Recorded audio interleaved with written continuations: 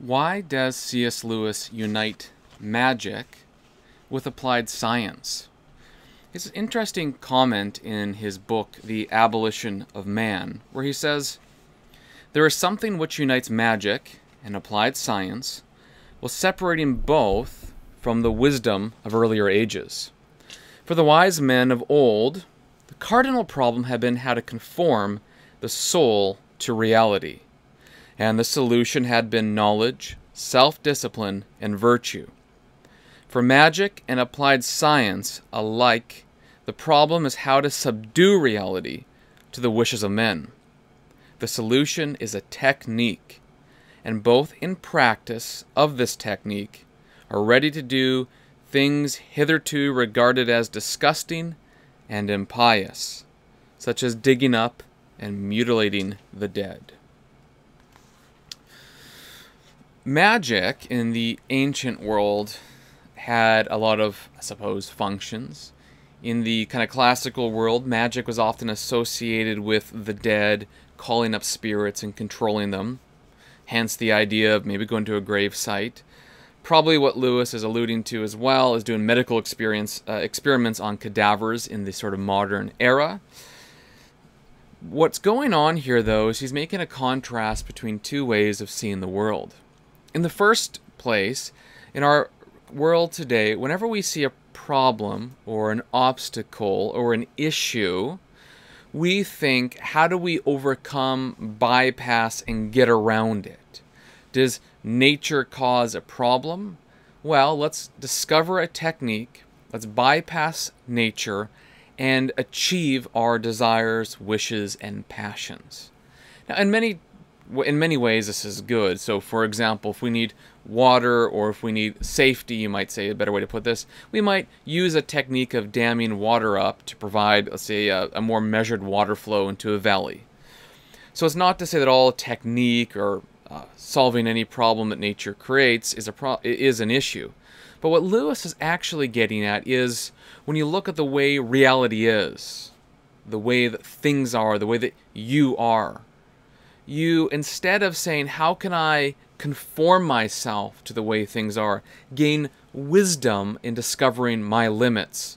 A limit like, well, the sun's going down, naturally it's nighttime, I should lay my head down to rest, and you'll wake up when the sun rises, and you get, let's say, 9 hours of sleep. Whereas today we'd say, I have artificial light and Netflix, let's stay up till 2 a.m., get up at 6 a.m., and consequences, well, I'm not going to think about that, because I have overcome the problem. That's the kind of thing that he's getting at. Of course, that's everywhere in life. That's just one kind of mundane example. When we see nature, it's a problem to be solved to satisfy our desires. We don't think there's something there's something in nature that teaches us if we strive to know ourselves, if we strive to self-discipline, and if we strive to virtue. But all of us know that the lack of knowledge of the world around us, the lack of self-discipline, and the lack of virtue leads to destruction. It leads to job loss, often sadness, the inability to take care of your family. There are so many problems. But both magic and both applied science today aim to subdue reality, subdue the way things are to satisfy our whims. Whether that's through lack of sleep, whether that's through working more hours by means of chemicals and drugs to get us more energetic and awake to satisfy some productivity goal, which, while at the same time damages not only our body, but malnourishes our soul, since we have no time, let's say, to reflect or to partake of basic leisure or whatever that is. It seems to be a serious problem in our society that magic has maybe been eclipsed by applied science. Both attempted to subdue reality to desires. Science in particular is much more effective. We can now contact someone in China through a video call, order something that we need to satisfy our desires, and get it within 24 hours, sometimes like 4 hours, depending on where you live. Life has changed so much that what we call technology today would have been called, or maybe would have been viewed as magic centuries ago.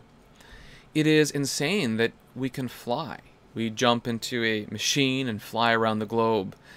We have digital banking. We have phones that in our pockets hold all knowledge. We have AI systems. We have digital responses to start cars by clicking a button.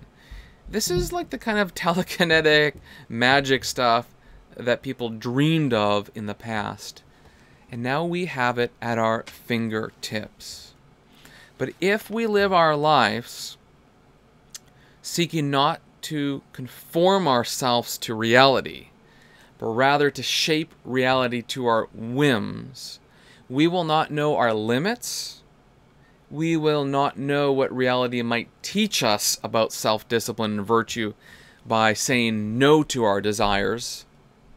And we might find ourselves in a glut of information, a glut of material products, a glut of satisfying and easy pleasure, with a deep deficit in knowledge, virtue, and self-control. And you can choose which future you think is better. But for me, I'm willing to take the embrace of natural limits more seriously, of saying no to myself, denying the pleasures that are so easily attainable through technique, and trying to find that balance where I use technique in order to augment or complete a natural good discerned through a knowledge of reality, rather than using technique to overcome that which would be good for my soul. What that looks like practically, well, that's where wisdom comes in, that's where life comes in, that's where experience comes in. The particular application that will look different for everyone. But for now, I'm going to stop it here because I'm sure that's enough food for thought. Thank you so much. I'll continue to do these short videos on C.S. Lewis and other things that I'm reading in order to answer some of the big questions we have today with classic works, or at least works that have deep reflection on the world around us. Thanks for watching. I'll see you next time.